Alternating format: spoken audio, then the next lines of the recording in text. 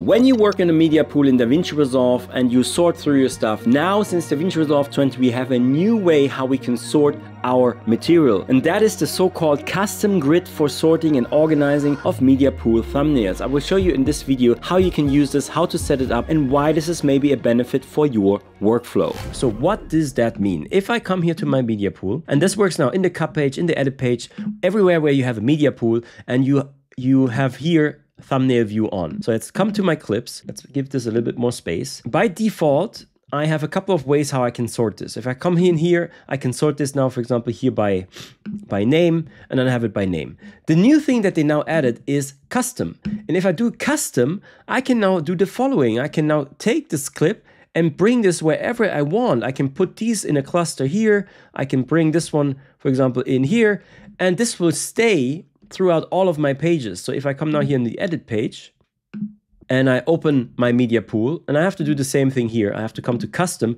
Now the arrangement is the same here. So this just makes your life a little bit easier. If you want to work in the media pool and you want to put stuff together, you can do it now. This is a new feature. So this was just one of the many new features that we got with DaVinci Resolve version 20 here on the iPad. I created a complete video breaking down all of the features because there's a couple of features that you definitely should know about because they can make your editing work so much easier, so much faster. Definitely check out the video here. I will link this one here. And if you found this helpful, hit like, subscribe. By the way, I'm Daniel. On this channel, it's all about DaVinci Resolve and Final Cut Pro. And yeah, see you in the next video. Bye, I'm Daniel.